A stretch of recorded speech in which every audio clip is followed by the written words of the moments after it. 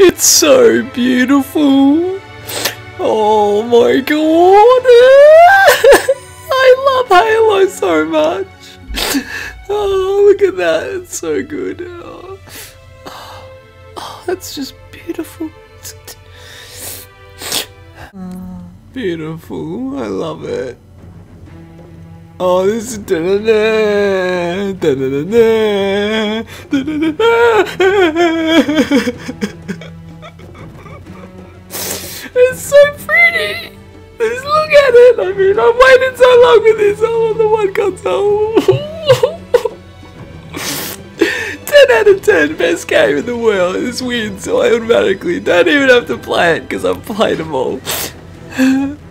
Yes! Yes! Fucking yes!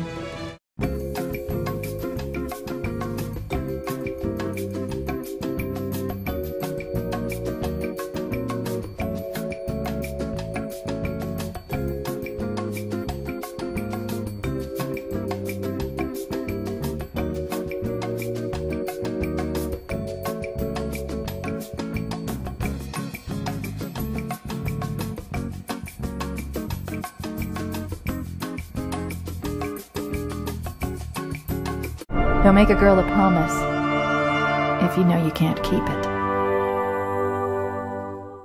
Fucking don't make me a promise that you can't keep, 343. What the shit is this?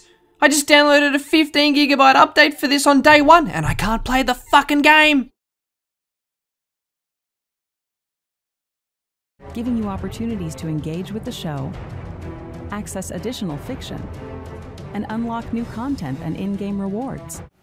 Now, Halo 2's multiplayer was special for a lot of reasons, and we wanted to keep that intact.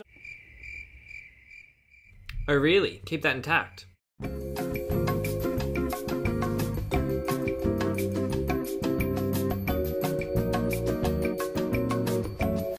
That's just a sneak peek of what's coming your way November 11th. I know what they're doing here. They're just testing me, making me prove myself that I'm ready for this game, because I will fucking sit here all night. I just sat here for 5.5 hours doing a 15GB update on Australian internet, so I will sit here for another 5 until I get a goddamn game. I don't care if it's lagging all over the place and I'm a wizard just hopping around.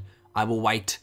I will wait, or my Xbox will break, one or the other. I might destroy it if it doesn't fucking work.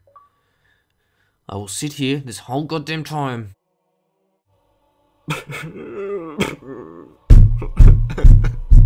I just want to play. I just want to play. Why are you doing this to me?